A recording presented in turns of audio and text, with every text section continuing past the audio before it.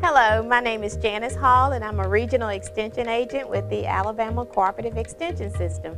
Today we are here at the Edmundite Center of Hope in Selma, Alabama, and we are going to demonstrate how to make some beautiful wreaths for the Centennial project for Autauga County. And here we have Sheronda Armstrong. She's going to demonstrate how we're going to make these beautiful wreaths today. Hi, I'm Sheronda Armstrong with the Edmundite Missions Center of Hope Senior Program, and today we're going to make tablecloth wreaths. It's a very simple project that anyone can do. First, we begin by getting our supplies: a simple wire hanger that most of us have many in our closets, a pair of good scissors, pliers, and a ruler. Those are the basic utensils that you will need, along with tablecloths. You can get a variety of colored tablecloths from any dollar store, Oriental Trade, Walmart, or many stores that carry a variety of colored tablecloths. That's what we'll be using today to make our tablecloth wreaths. It's very simple. First, we begin by taking our hanger and we shape it into a circle. You can use your hand or you can use the pliers that we've supplied. Just bend it into a circular shape. And while you're doing it, make sure you push it out. It does not have to be perfect. You're just looking for something that's circular in shape, because once we start putting our strips of tablecloth on them, it will all be perfectly fine.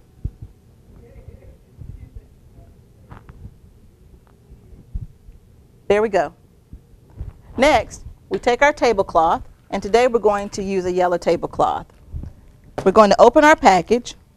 If you notice, when you unfold your tablecloth, there will be sections of folds. It's very easy. All you have to do is unfold your tablecloth,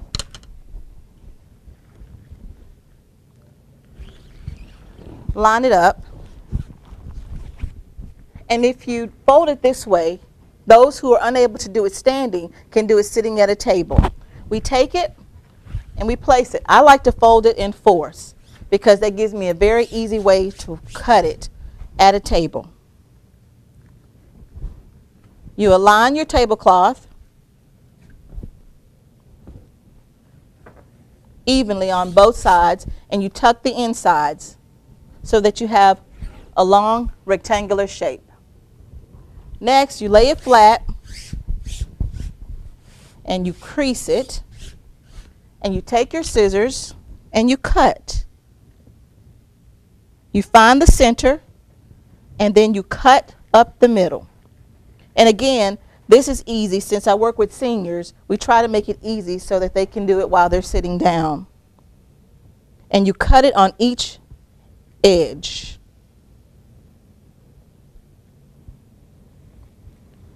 You have to remember, since we folded it halfway, we have two sections. So you want to make sure that each of your ends is open, that there's not a closed section. Good. All those ends are open. So let's check the other end. Okay, everything's open on both ends. Now we take the sections, and this is what we have. Now, what we want to do is cut in half. We want to check for a fold. If there is a fold, you want to cut it in the fold. You just take your scissors, apply it at the end, and cut. You place your hand on the end to give it some pressure. The next step, fold again. It's a series of cutting and folding. I crease it, and then I cut along the crease.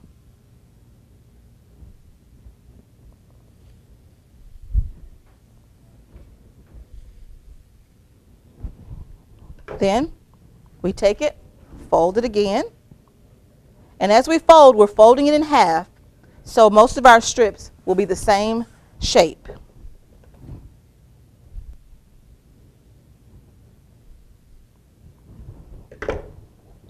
Next, we fold again,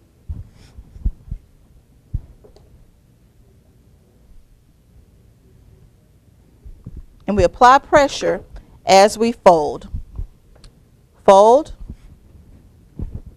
take our scissors, and we cut. This is one of the simpler ways I found to cut the tablecloths. Now you see that we have a little thick fold in our tablecloth. So what I'm going to do, take about half of it and fold it again. Just repeating the process. And when you get to have folds this size, you take them, and this will be your last fold. And you cut. You should end up with strips that are approximately 1.5 inch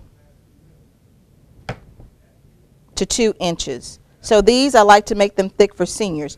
So these are about 2 inches in size. We fold again.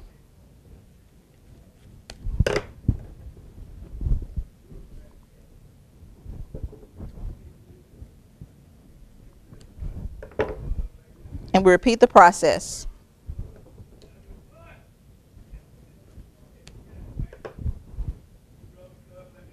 Until you have a stack of strips.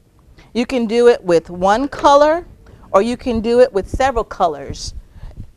You can make them your favorite colors, your favorite school colors, team colors. This is a project that can be done by children and adults as well.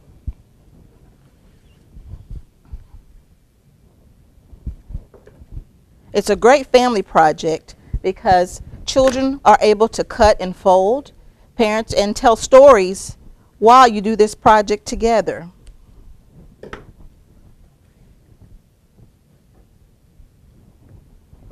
So we're just cutting and folding, ending up with our strips. Don't worry if you have jagged edges while you're cutting. Once you finish your project, you can just take scissors and trim around the edges.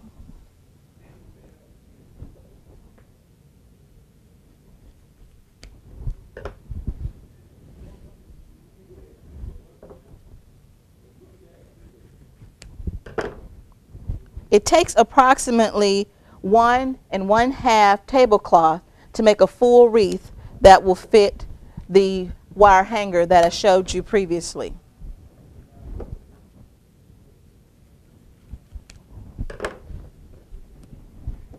So we're almost finished.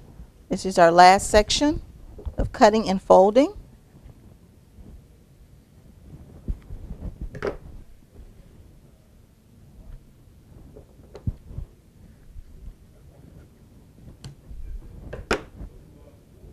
You can really get creative with your wire hangers.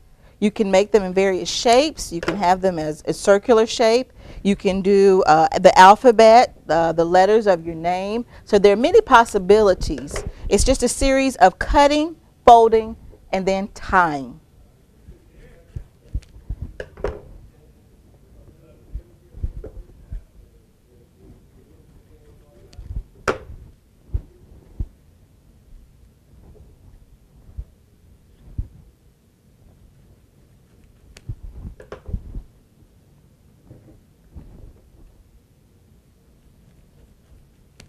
Now, we've cut one complete tablecloth. So this is our stack of one color. Once we cut them, we take our hanger and we take one of our strips that we've cut. We take it, place it around the wire hanger, and we start tying it on. Tie and pull. And we're repetitive in this process. Strip. Sometimes when they get stuck together, we've discovered you can take a little water, dab on your fingers, and that makes them easier to come loose as well. And tie. And as you tie, you just keep sliding them up because you want it to be very tight once you finish, and that gives the effect of a full wreath.